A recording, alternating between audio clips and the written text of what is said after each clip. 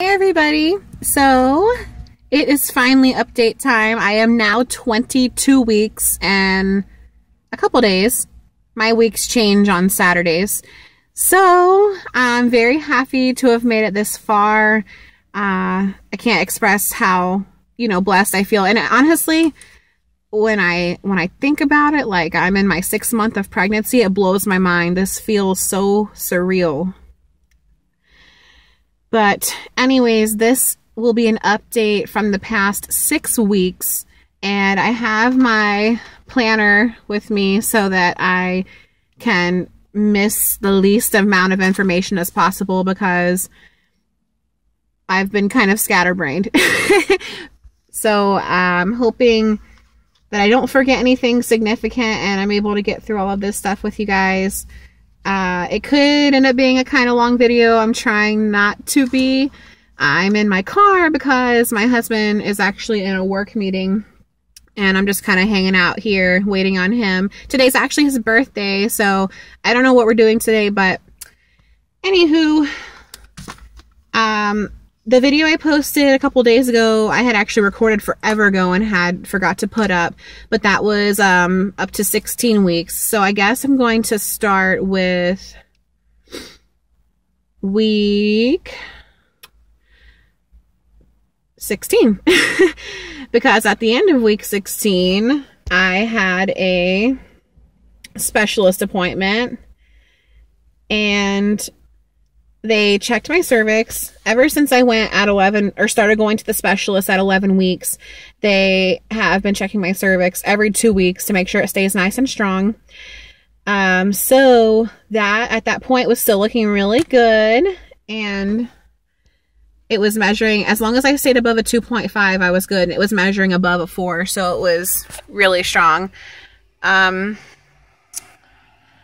Also that day I had to pick it was the deadline to pick the insurance for me and the baby and who will be covering us, for my hospital stay and labor and all that good stuff. So that all happened that week.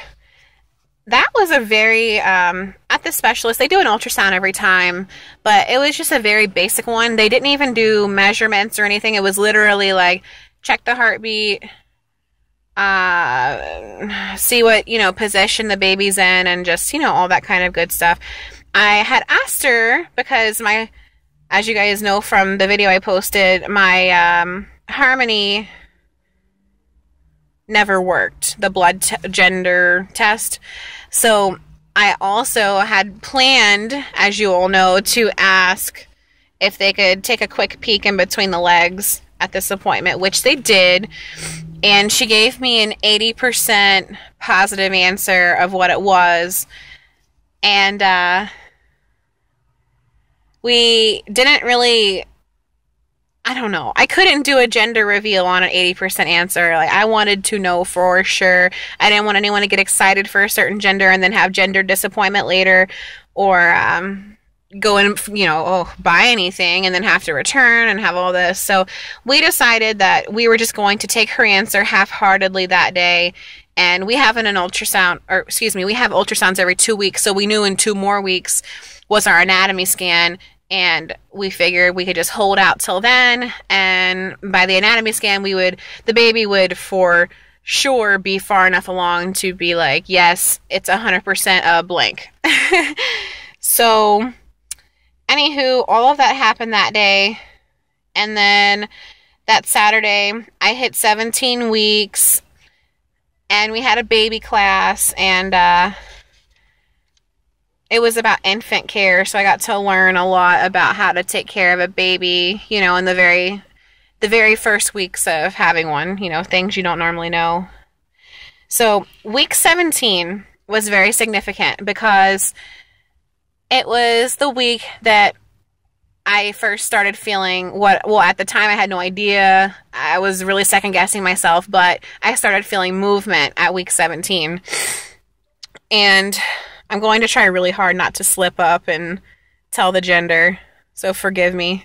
I've already had to stop and redo this once. I don't want to have to do it again.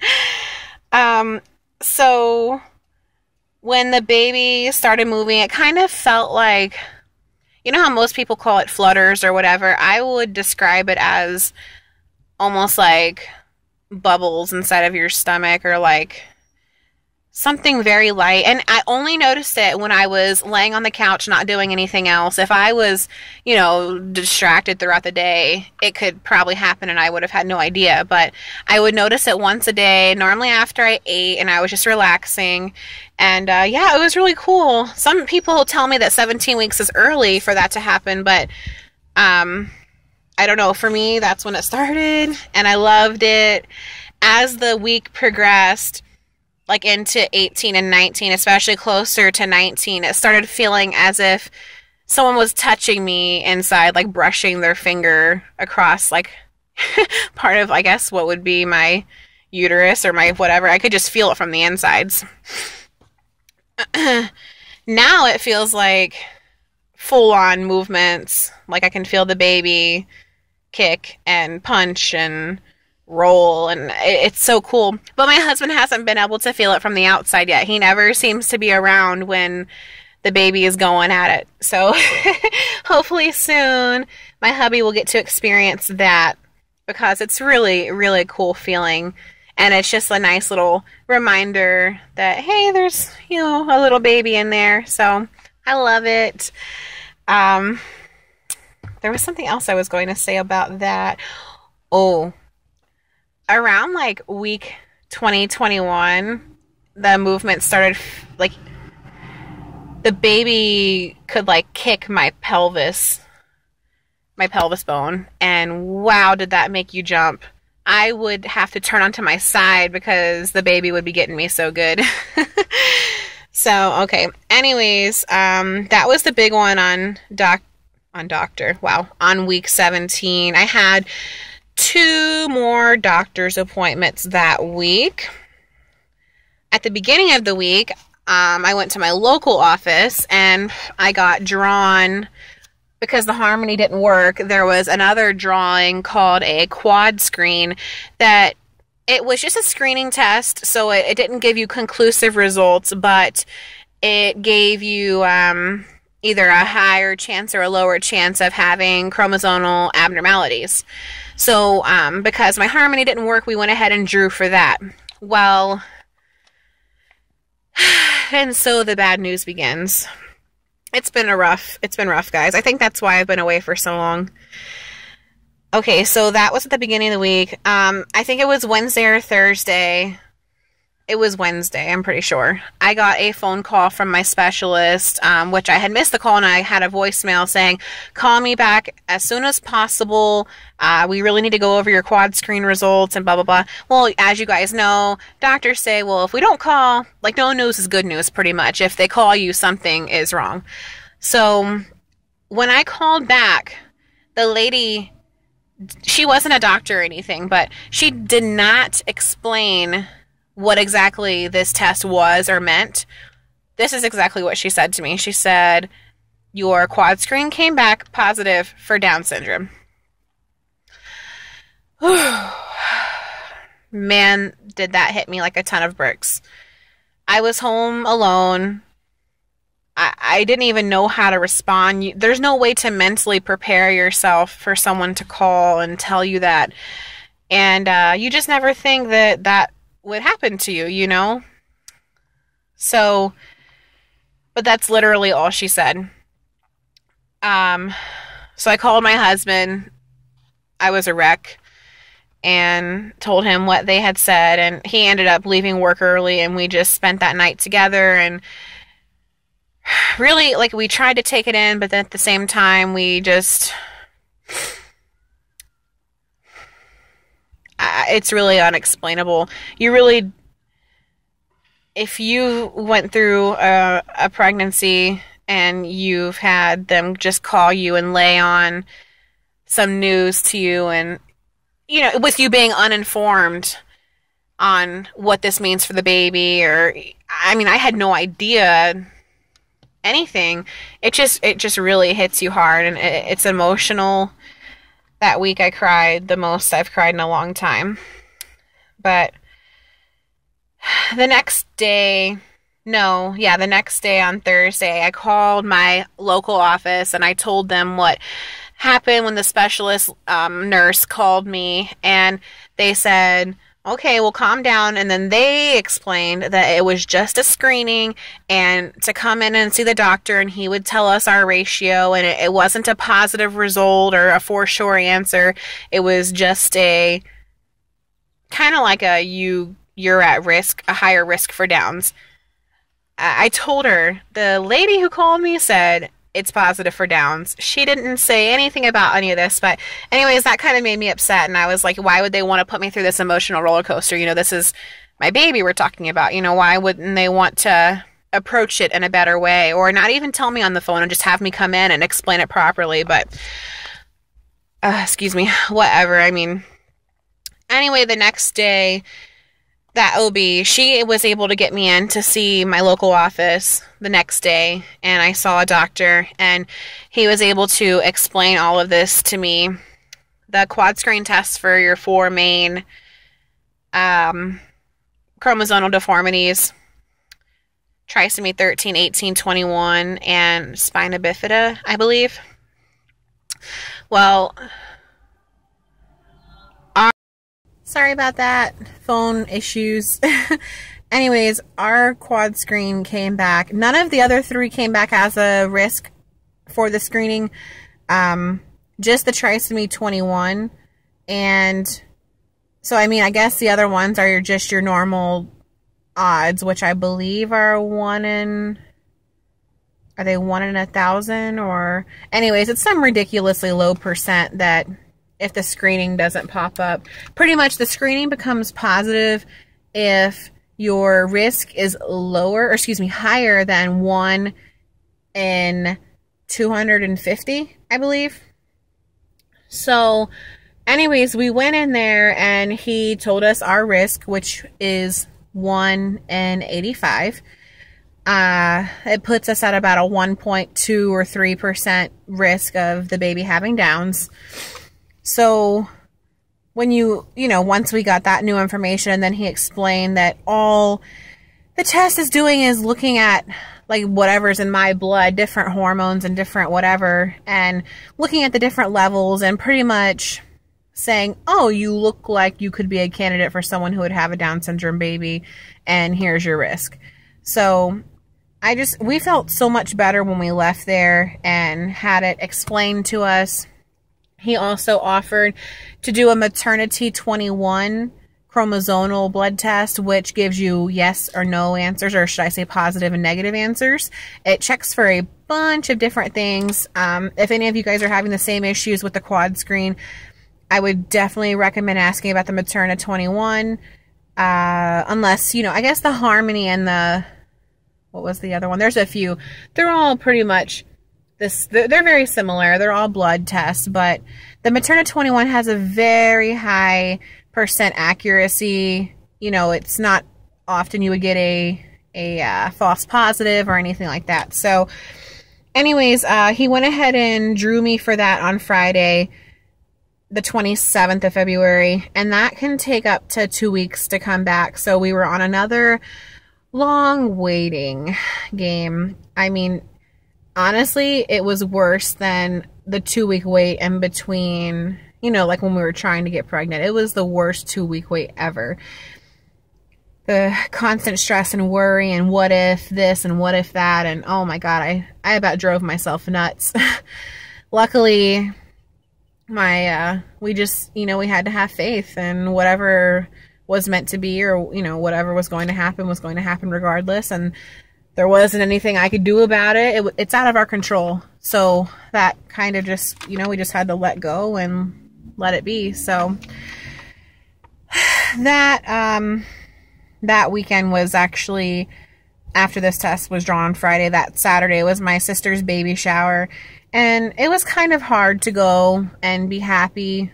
Not that I'm not happy for her. It's nothing personal at all. It was just after having such negative news about the baby all week and being so upset that week, it was kind of hard to go and put on a smile, around a bunch of people and all that. But it ended up helping me a lot to get out of the house and to be around some people and stuff. So, that went well. It was really fun. She got tons of good stuff. It makes me excited for my shower. So the next week, oh yeah, so then we hit week 18 on her shower.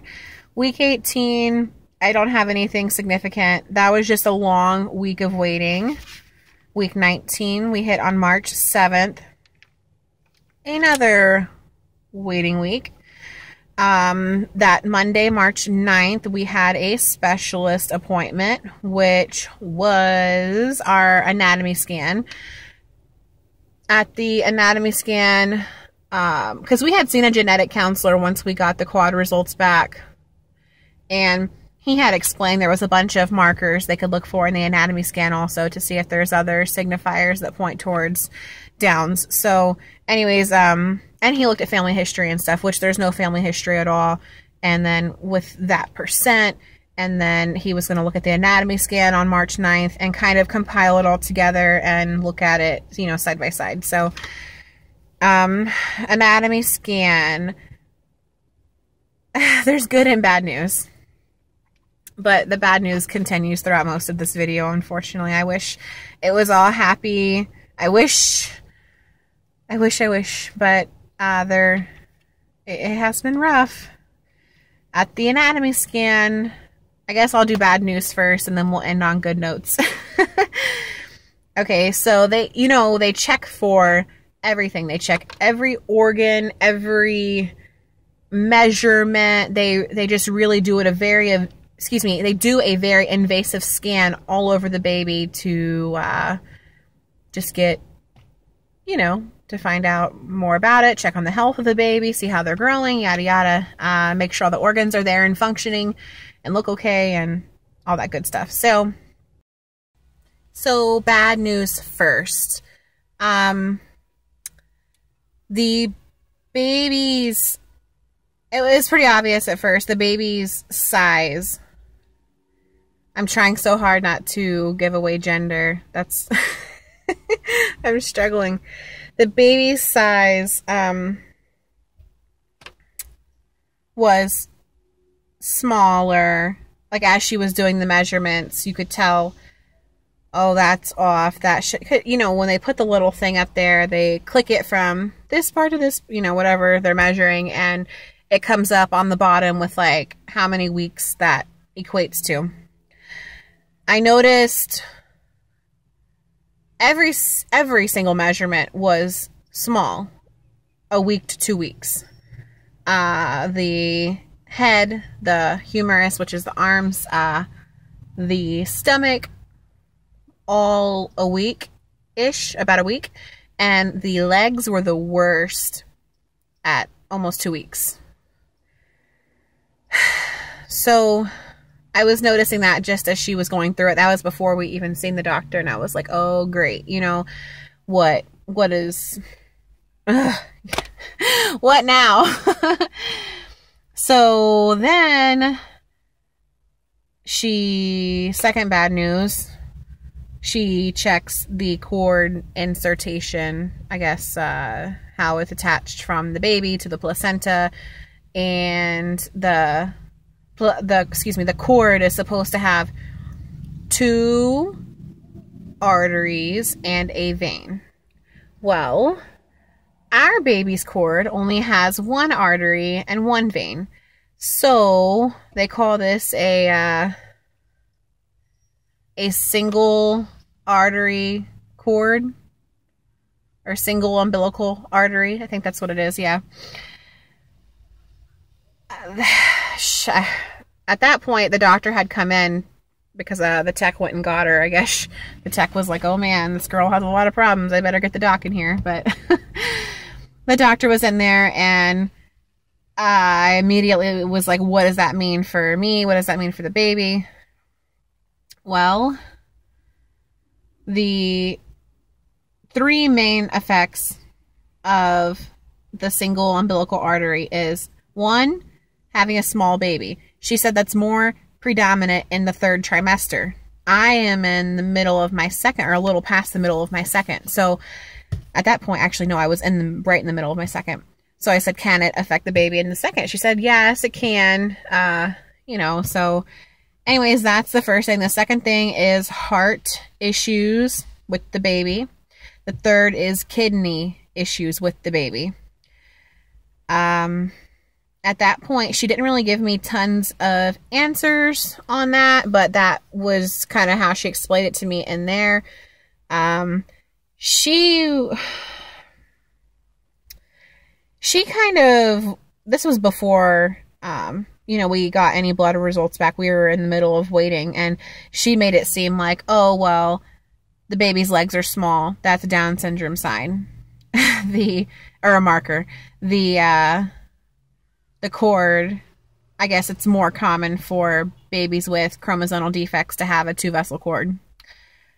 Another thing that was wrong was at my early appointments, at my 11-week, 14-week, they said they checked for the nasal bone and nuchal fold, which are two basic tests where they, you know, to see if the baby could have or is at risk for chromosomal issues. And my nuchal fold, and I had a good nasal bone at both of those. Now, as of the anatomy scan, they are saying the nasal bone is not there, not apparent. And I said, how can a nasal bone be there and then not be there? Or, you know, did your tech that time mess up? Or like what? Yep, they said they have no explanation for that. They just said, oh, we'll have to wait and see if that, you know, if the nose calcifies or what happens. It won't cause your baby to look funny when they're born, blah, blah, blah. But she was pointing that towards Downs too. All in the 2-week wait for the results. So we had a lot of bad news at our anatomy scan between those 3 main things. The good news was the baby's heart. They took all the images of that. That looked very good. Excuse me. And the beat was nice and strong, and it just made me feel like, wow, even with all of this stuff going wrong, that little baby is such a fighter in there that, you know, it doesn't even care about all of this stuff. They're just going about their day and being happy. So that was good. All of the other organs were present. There was no organs missing. The kidneys looked good. So those are 2 of the risks of the single umbilical artery, the kidneys and the heart. Those both looked good as of now. And the baby, very active. So I guess that was our on the good side. Oh, and the nuchal fold was still good too. I know that's supposed to be done early on, which they did, and they said it was good early on, but they do it every time, and it still looks good. So that's a good sign, of course. So we went into her office afterwards, and she started explaining how she really wanted us to do. She was really pushing an amnio. For those of you that don't know what that is, the test is scary. They insert this big needle through your stomach into the sac the baby's in, and they, from my understanding, they pull fluid from the sac, and they can test that fluid for chromosomal defects, and that is the highest the highest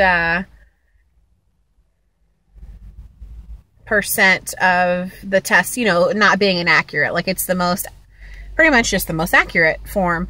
And I told her, I was like, well, we just had the Materna 21 results drawn, and we should be getting the results back towards the end of this week. I want to wait on those before I put my baby at risk by you doing the amnio, which, by the way, has a, I believe, 1 in 200 chance of miscarriage.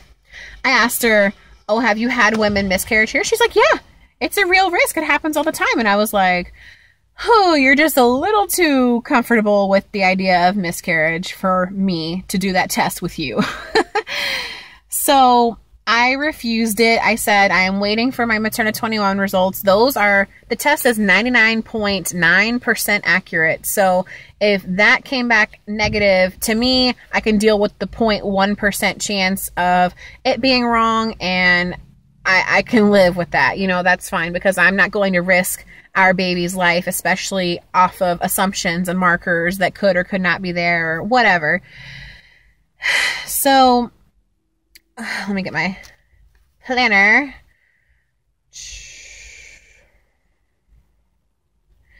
That they also, oh my gosh, I forgot. Okay, so I wanted to do some kind of big special video announcement, which I still will, because the next day they had told us the gender. They confirmed the gender on Monday the 9th, and the next day on the 10th we had a gender reveal party.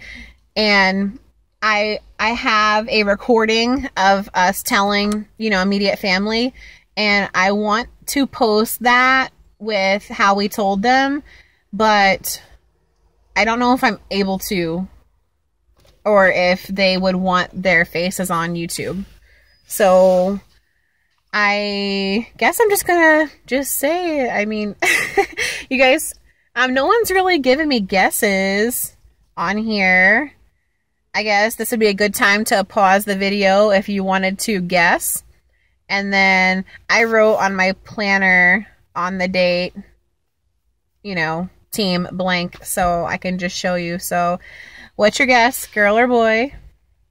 Do, do, do, do. You got your guess?